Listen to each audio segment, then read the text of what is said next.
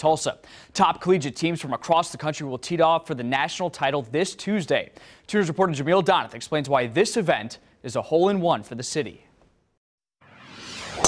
A major golf tournament teeing off in Tulsa.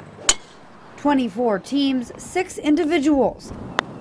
Student athletes representing 19 states and 31 countries take to the green for the 2014 NCAA Women's Golf Championships. This is a huge event. Obviously, it's the pinnacle of every student athlete's collegiate career. Event organizers have been prepping for the event since the city was selected to host the 2014 collegiate competition 2 years ago. It's important for the city, it's important for the University of Tulsa with our rich golf history and background to have a major event of this type here in the city of Tulsa. And this major sporting event isn't just bringing golfers to green country.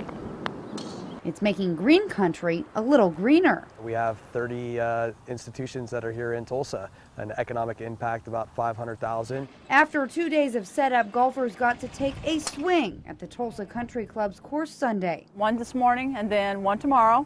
An opportunity for the student athletes to get 2 looks at the golf course. And an opportunity for Tulsa to drive it home, on and off the fairway. It's a great honor as well too for the University of Tulsa, the Tulsa Sports Commission, and the city of Tulsa.